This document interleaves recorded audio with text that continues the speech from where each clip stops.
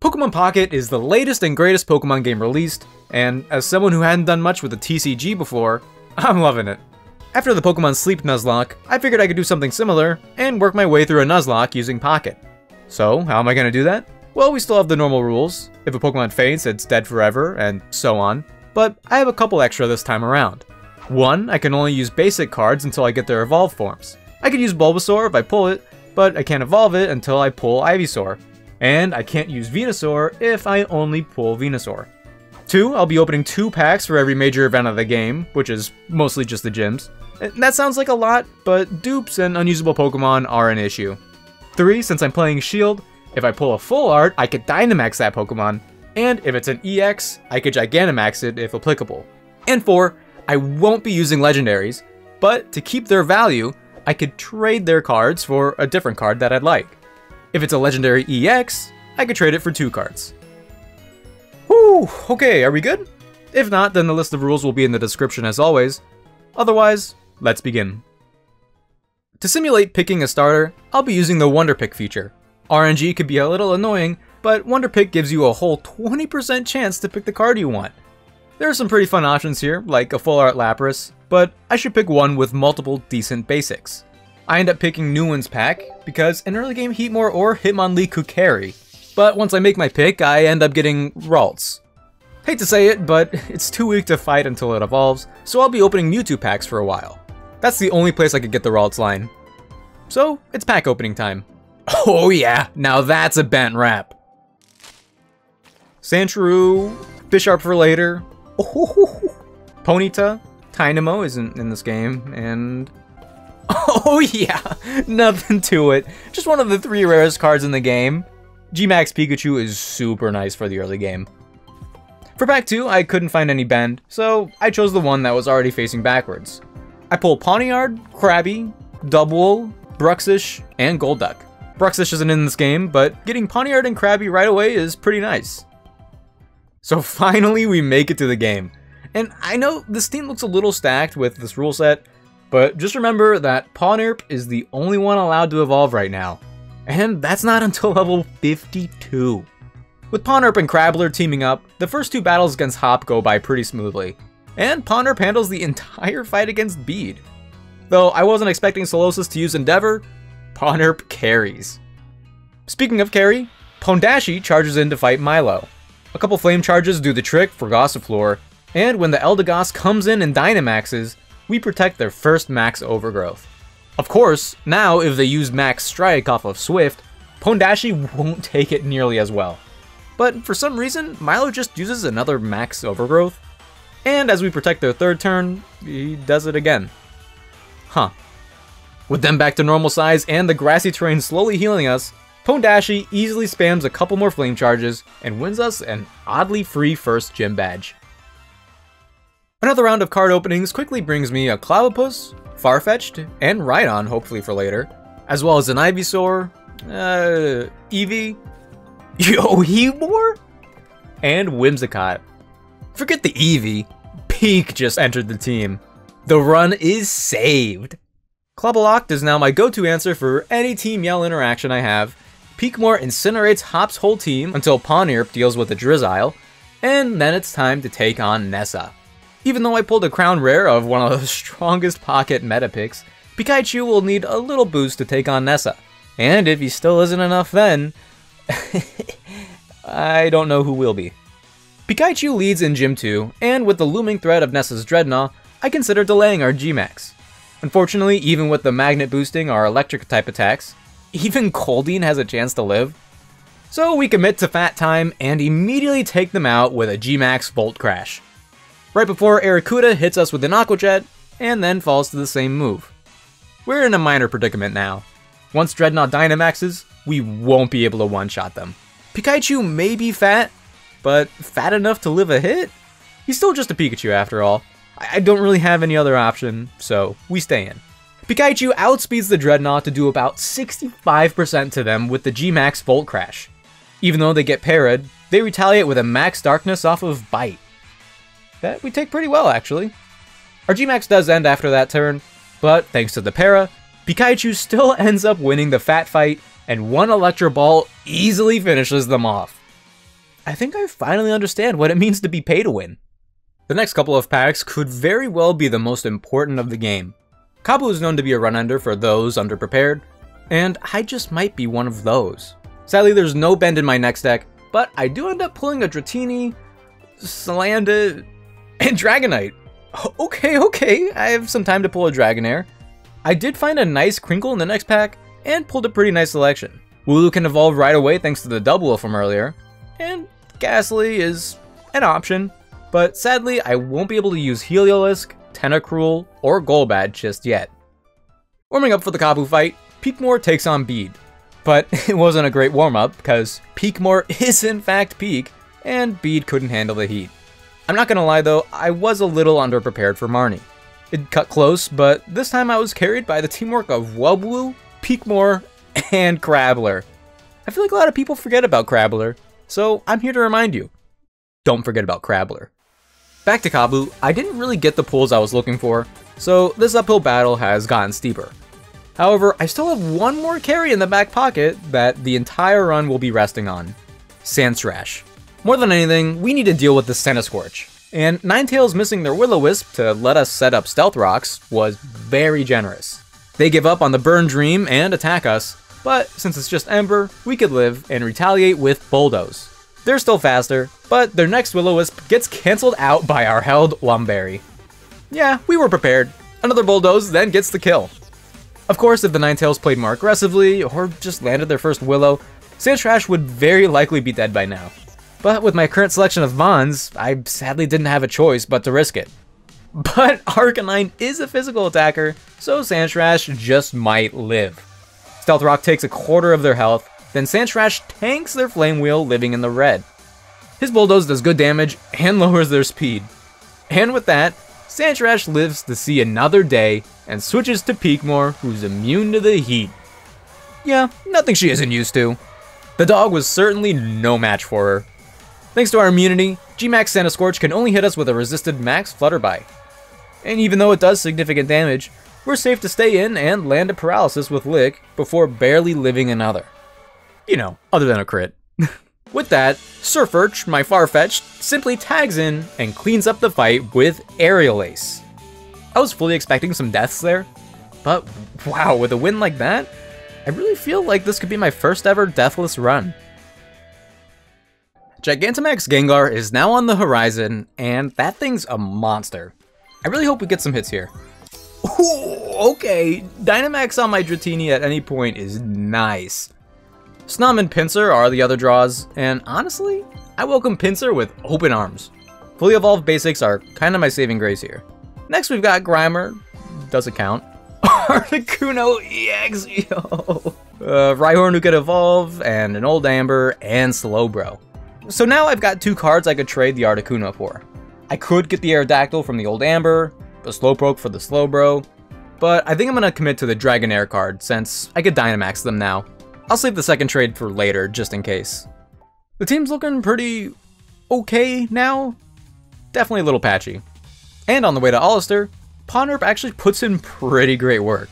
Showing off in front of a team of more evolved Pokemon is really something. Except for Peakmore. No one could show up Peakmore. My newest bug leads the fight against Allister's Yamask. One Thief almost does them in, and after a disable, we take them out with Pinmadam's hooves. Anticipating an ancient power from Cursula, I pivot to Wubwoo, who's actually my most specially defensive Pokemon right now. Because we're faster, our payback doesn't get the kill, but they crack under the pressure and just finish the job themselves. Okay.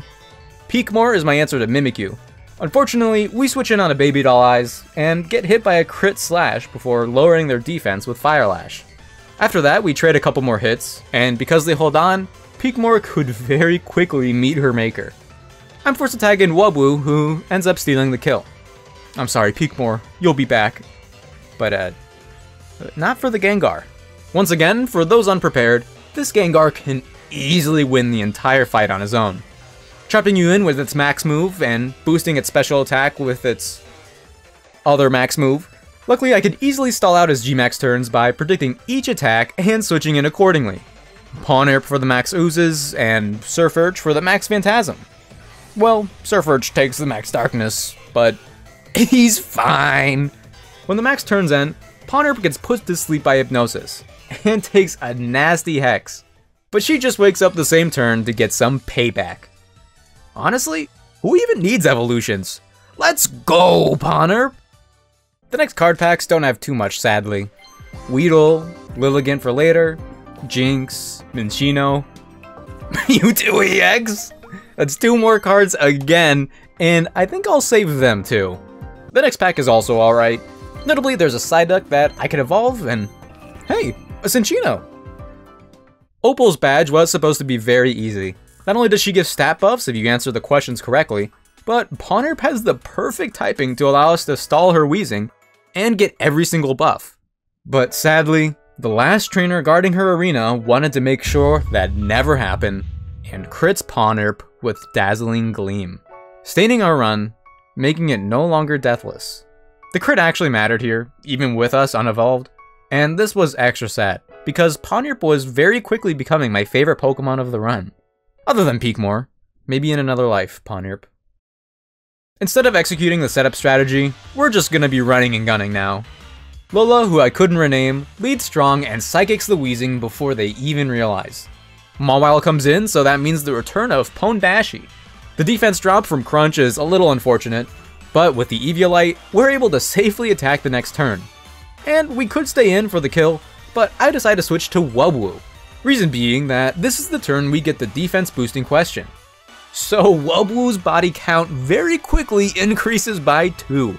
And the defense boost goes an even longer way, because Wubwu is very safe to stay in and get some chip damage on the Gmax Alcremie.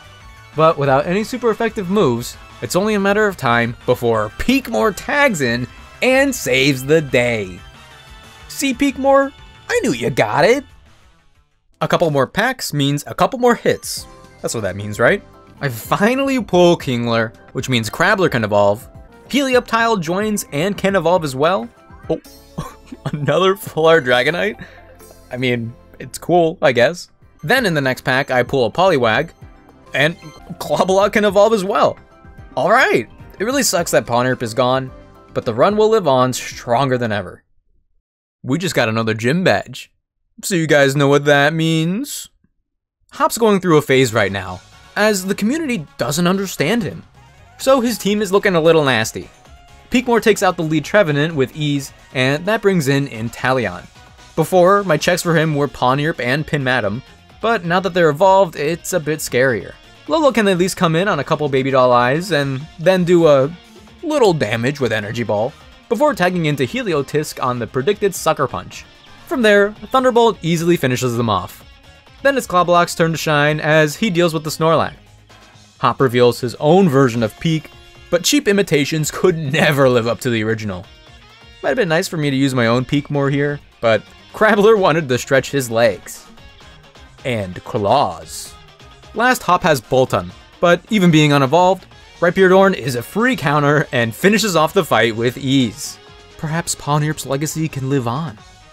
If you weren't already convinced that Peakmore is among the best Pokemon ever made, she just about single-handedly solos the entire gym fight against Melanie.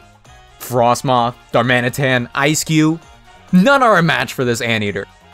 But, fine, I'll draw the line at Lapras. Lola enters in on an immune Max Geyser, and shows that having dry skin isn't always so bad. She outspeeds and puts the Lapras to sleep with Lovely Kiss, only for them to take a single Energy Ball and wake up the next turn to use Max Resonance. Their Gmax is over now, and nothing stops Lola from just putting them to sleep again. With that, Crabbler tags in. I went to him because if Lapras wakes up, he'll resist her moves the best. I planned correctly because they do wake up, but a couple Brick Breaks removing the Aurora Veil is all it takes, and victory is ours. Lately, while I've been opening the Mewtwo packs, I've been feeling like I've been getting too many duplicates, and decided to give up on the Gardevoir dream, among others. I switch it up from here and begin opening Charizard packs. The first one is fine. Machamp and Tauros are the only real pulls, and in the next pack, I finally find another bent one, and pull Tangela, Pukumuku, Centiskorch, and Poliwrath. Okay, we got some bulk in the first two, and we do have Poliwag already. Again, Hop wants to battle, but since his character arc is resolved and he's less sad, his team is easier to beat and his lunch money is all mine. However, this fight got me way too comfortable, because in no way was I ready for Team Yell Grunt number 17. Tortanks doesn't quite have the best coverage yet since I just got her, but it's not her fault. A stab horn attack is fine. The only problem with my plan was that I had no idea that Linoon had counter. Well, when it rains it pours. Man, that Intimidate would have been amazing for Raihan too. Piers, it's a really good thing you're a gym leader, because I am not moved by this performance at all. I decided to go with Crabbler for the lead, but Scrafty's Intimidate and sizable payback damage forces me to switch into Claw Block. They get a cheeky sand attack off, but Clob stays focused and lands a fatal Brick Break. Malamar is simply seasoned seafood for Pin Madam, who knocks them out with the 4 times effective X Scissor. Next is Obstagoon, and oh, what do you know? He has counter too. Huh. Well, as long as you have a special attacker, you're usually good to go. And boy, do I ever. What do you guys know about Peakmore? Okay, well, she's not quite enough this time, so Heliotisk tags in to finish the job. But don't you forget who did most of the work. Last is Skunktank, and my headcanon is that this Pokemon was supposed to have a G-Max form, but they didn't make it in time, just like Flygon's Mega. So Piers is now like, nah, I don't really need a Dynamax anyways. Anyways, Rhyperiorn is a massive counter to Skunktank, so we're all done at Spikemuth. Alright, I'm feeling pretty good about these next couple of packs. Vulpix could be okay, and Kadabra and Alakazam is a nasty combo. Then, we take Charizard EX. No problems there.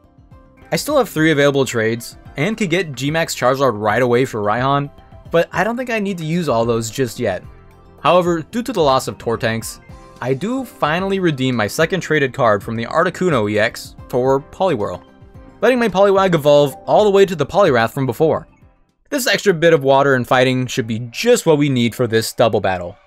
I know Kabu gets a lot of deserved hype for his place in the early game, but I firmly believe that Raihan is objectively the hardest gym leader here. His Pokemon cover each other's weaknesses pretty well, and it might not be so much as to make the gym impossible or anything, but it does make the preservation of my buddies a little tough. Raihan sends out Flygon and Gigalith, immediately setting up the Sandstorm. In return, I send out Crabbler and Cygole to go on the full offensive. The biggest threat at the start is Flygon's Thunder Punch, but either Pokemon should live 1. Then, surprisingly, both of Raihan's Pokemon get one-shot by Ice Beam and Liquidation respectively. Honestly, I was not expecting Gigalith to go down in 1 hit. This honestly works against me, because ideally, I take out the Gigalith and the Sandaconda at the same time, which would leave Duraludon on the field alone. After they use Gigantamax, G-Max Depletion hits Cygole for roughly 60%. We heal with a Citrus Berry, and double up with Scald and Brick Break for massive damage. Sadly, the burn doesn't activate, and Cygole gets paralyzed with Glare. So I end up switching him to Tangeloaf. Crabbler stays in to eat the next Max Rockfall before healing up with his berry, and one-shotting the Sandaconda with Liquidation. You know, I feel like a lot of people keep forgetting about the Crabbler. After Crabbler wastes Protect and Tangeloaf eats a Depletion, we're lucky enough to land a Sleep Powder. Thanks to Tangeloaf all but assuring our victory, Crabbler is more than safe to land 1 more Brick Break, winning us the fight. I bet you guys are glad I traded for the Poliwhirl, huh? Double battles are really touchy. If Duraludon committed with Max Steel Spike and got a few defense boosts, there's a good chance that I wouldn't be able to break through. But we take those, and it's pack opening time. This isn't the last time I'll be opening packs for the run, so I'm not feeling too worried just yet. I still get some pretty nice options to work with here too. Machop is the only real newbie in the first pack, but in the second one, I get both an Abra and Patilil, which gives me full access to those evolutionary lines now. Nice. But it's time to show off one of the random NPC fights. And you know what that means? Yup, someone dies. Route 10 ends with a handful of mandatory trainers, similar to the victory roads of previous games. The last 2 are particularly annoying, as it's a double battle, and they don't lead the way I read it from Bulbapedia. Long story short, Rhyperiorn can't get the kills he should thanks to some sand attacks, and Peekmore switches out early to avoid overleveling. As a result, along the way to escaping the paparazzi, Chilcino takes the hit for the team. She didn't deserve it, but the Para and Miss RNG put in crazy work. I was fortunate to go out with only one death, honestly, but man, is the deathless stream really that impossible for me? With that, we finally make it to Wyndon, a section of the game with high highs and boring lows, and we get to start it off with 2 final rival fights. Just like last time, I'll be treating Marnie and Hop as an Elite 2 and commit the same team of 6 for both fights. I still feel like I have a team of underdogs, even after all this time, but with the help of Crabbler, Clobalocked, Peekmore, Pin Madam, Rhyperiorn, and Petilligent, anything is possible. Against Marnie, I lead with Clobalocked, hoping for a quick one-shot. However, we protect immediately in hopes of negating some early chip damage from Fake Out. Marnie reads that and sets up a nasty plot, but for some reason they just use Torment after, so they soon fall to Brick Break after all. With Scrafty out, we can work around the Torment by using Protect every other turn, and pretty soon Scrafty shares the same fate. We don't really have a counter for the Toxicroak, but that's where Pin Madam comes in. Their poison type attacks won't be doing much to us, so a faster high horsepower does the trick, along with another one to deal with the Morpeko. This little Gen 1 bug is often in the shadow of Heracross, but she certainly deserves some respect. Marnie's Grimmsnarl enters his G-Max form and slams the switched-in Rhyperiorn with a G-Max Snooze. We tank it this well thanks to the Eviolite, but oh man, I forgot about the Drowsy effect. Either way, we gotta stall out their hits, so we use Protect on their max Starfall, which sets the Misty terrain and prevents us from sleeping. Okay, interesting strategy. Rhyperiorn then takes one more attack before exchanging it for an Earthquake. Since our health is so low, and we're slower, we need a hero to tag in and clean up this fight. And who other than Peekmore? They hit us with the Darkest Lariat on the switch, and bulk up the following turn. But Peekmore simply uses Flamethrower and effortlessly wins us the first match. Sorry Marnie, I think you forgot your counter to Peek.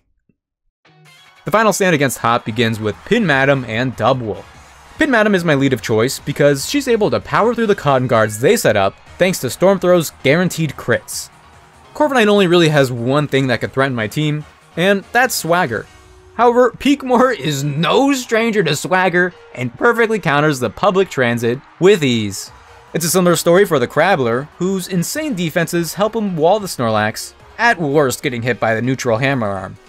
Pincurchin comes out next, but boom bada bing, Rhyperiorn takes care of him.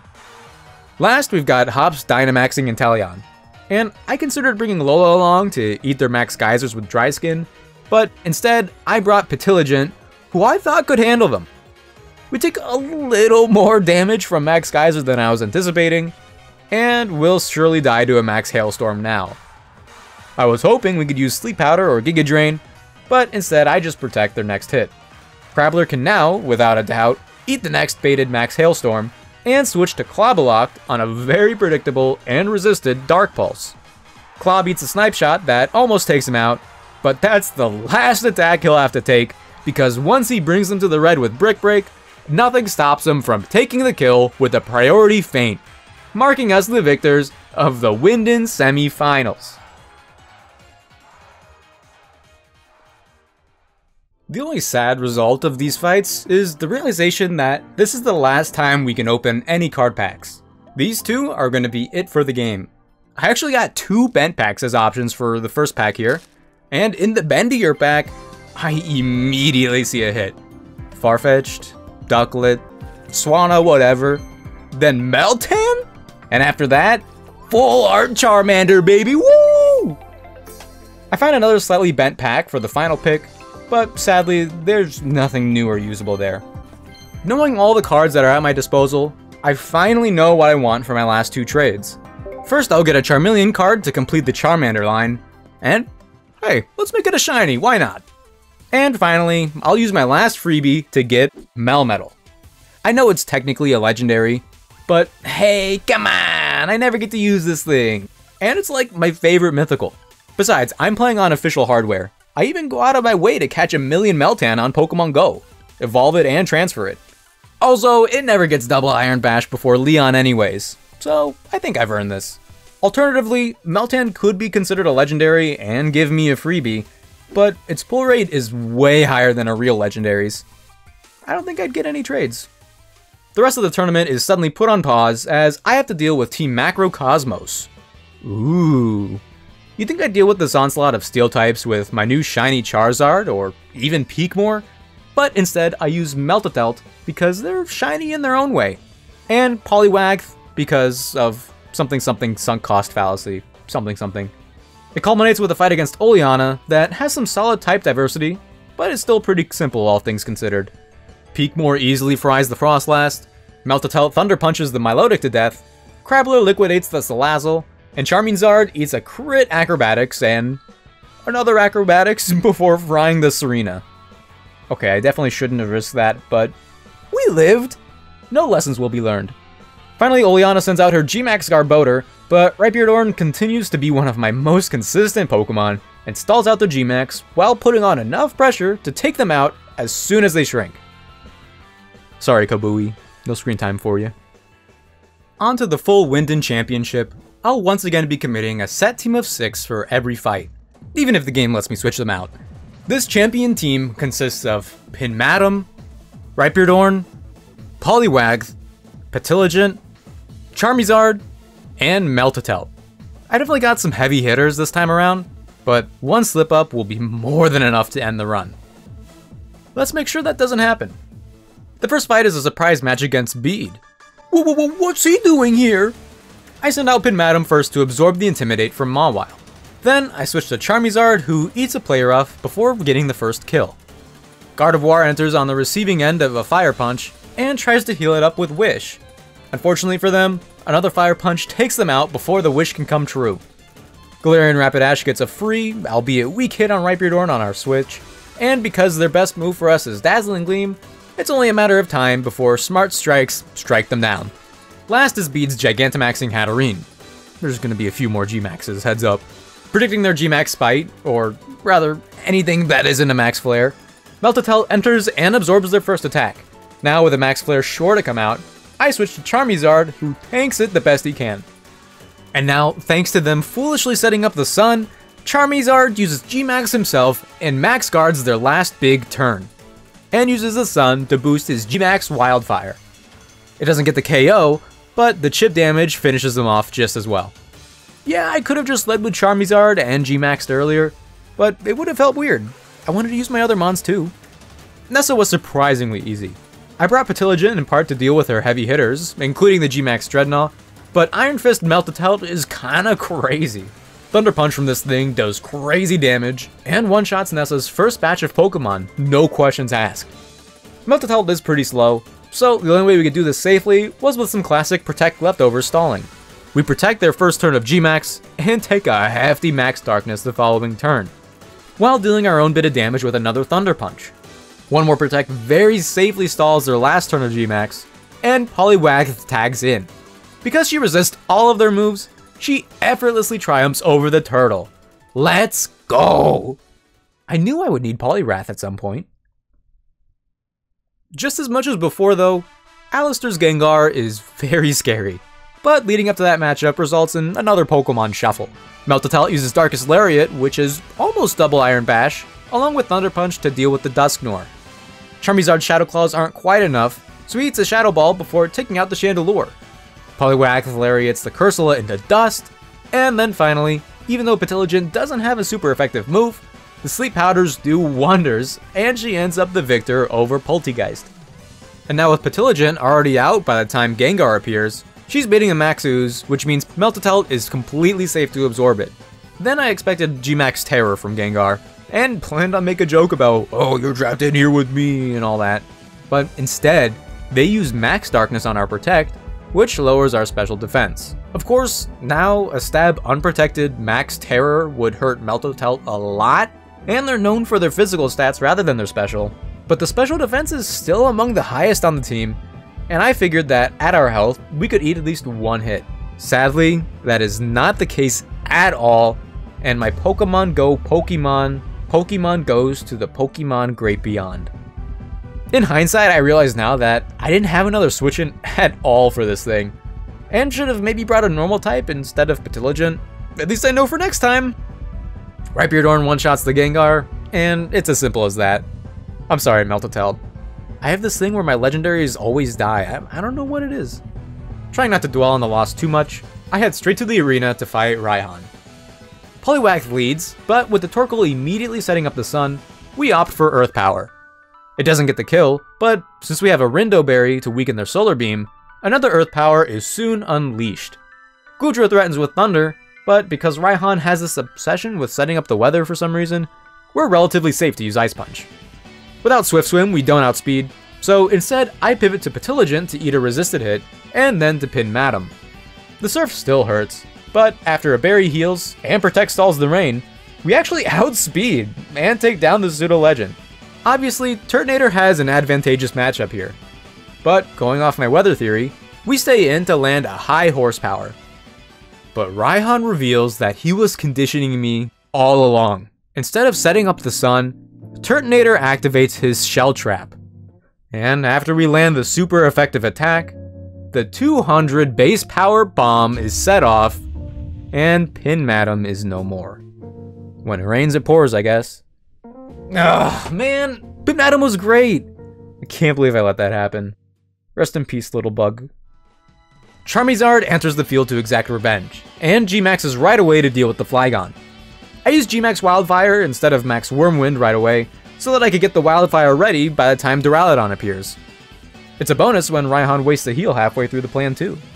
We use our last Gmax turn to Max Guard and waste their turn of Gmax, and then switch to Rhyperiorn who, guess what, eats the remaining attacks. Even Max Steel Spike. Because they live in Earthquake after shrinking, I play it safe and switch back to Charizard on a resisted body press. From there, we easily outspeed, and Flamethrower finishes the job.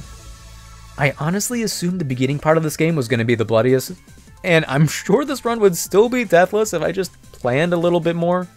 But there's nothing left I could do now but charge forward and do my best to claim the victory. For them. Before we get to fight Leon, we've got one last interruption from Chairman Rose. However, unlucky for him, being free from the championship matches means that I can reunite with Peak, who in fact solos Chairman Rose's entire team. Aside from the Caparaja, but who's counting anyways? And lastly, we have to deal with Eternatus. But because the AI is a little random, the base form is dealt with by some clever pivoting, and the Eternamax form is simply dealt with by Rhyperiorn. Fun fact, if you use Earthquake and kill the legendary dogs, they never come back. And with that, we've finally made it to the championship finals. I'm actually going to take the back road to get there. I don't need all that commotion. I'm just a chill guy. Leon is honestly one of my favorite champion fights in the franchise. The build-up is unmatched, and the battle is just fun. I could justify entire playthroughs of Shield just to fight him. But the flattery won't make him go easy on me, so to answer his Aegislash, I lead with none other than Peak. Even in their defense form, they stand no chance and get taken out in one Flamethrower. To be fair though, I don't think anyone would have stood a chance. Hexorus comes out, and thankfully I read them correctly because Charizard just hovers over their Earthquake. They outspeed and land a nasty Outrage as we eat our berry and retaliate with Dragon Pulse. Unfortunately, it's not quite enough to take them out, so I switch to Rhyperiorn. He still gets hit hard and even takes a super effective Iron Tail, but Eviolite go burr, and we just get the kill with Ice Punch. Seismitoad then gets hard countered by Petilligent, who I'm now realizing has become a mainstay on the team. But she isn't so ready to deal with Cinderace. Fortunately, I think Leon has forgotten about the Crabbler. This will be his downfall, because with hardly even a single neutral attack for him, Crabbler is safe to use his new Crab Hammer for a solid elimination. Dragapult has a solid variety of moves, so I use Petilligent to pivot and absorb the obvious Thunderbolt. From there, I finally get to switch to Dragonite, a Pokemon who's been in the back pocket this entire time, but finally gets to shine. With the power of the full art, we Dynamax as soon as we can and avoid the para from the Dragon Breath. A Max Wormid easily takes them down as Leon sends in his own Charizard, turning this match into D-Max versus G-Max. Of course, Leon's G-Max Charizard is faster, so we stall a turn with Max Guard in case things go horribly wrong. But it turned out we had nothing to be afraid of. Their best move against us is Max Rockfall off of Ancient Power, and because Dragonite eats it like the champ she is, she returns the attack with her own Max Rockfall off of Stone Edge. Without any doubt, it gets the one-shot, marking us victors of the championship finals, as well as the entire game. I don't know if anyone noticed there, but Peekmore was the only one to exit that battle without taking damage. Makes you think. Thank you all so much for watching today. I'm having a great time doing these Nuzlocks, and if any of you want to try this challenge on your own, let me know what changes you make to the rules. I'm sure there are a lot of things that could be done differently. Of course, just like with Pokemon Sleep, feel free to add me on Pocket. I'm playing that game pretty often, and I need to complete the decks before the expansions are released. Anyways, I won't take up any more of your time. Once again, thank you guys so much for watching, especially if you've made it to the end. I'll see you all next time, and have a good one.